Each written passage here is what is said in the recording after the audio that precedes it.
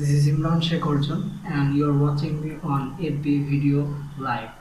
So as you can see, I'm washing my hands. Why I'm washing my hands? Okay, let me tell you. Well, as far as the world situation is concerned, the whole world has been facing a very terrified, unexpected disease COVID-19.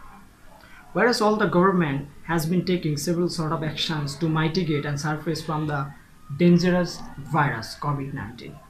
According to the World Health Organization of Philippines (WHO), they states that we can keep ourselves safe by taking three actions.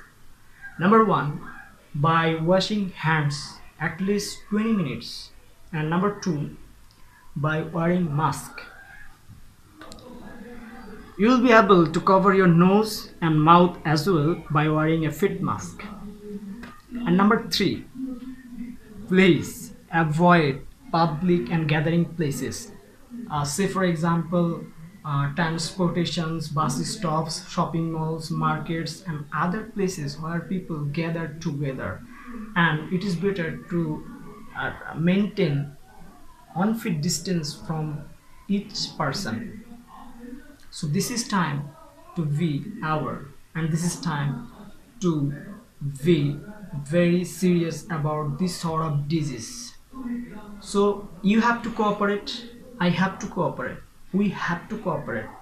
The combination of our cooperations, we can keep ourselves safe. After that, we can keep our family members safe. Then we can keep our society safe. And finally, we can save the whole world.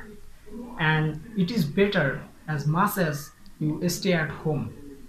And when you are at home, don't forget to prayer 5 times and other worship, and don't forget to ask mercy to the creator.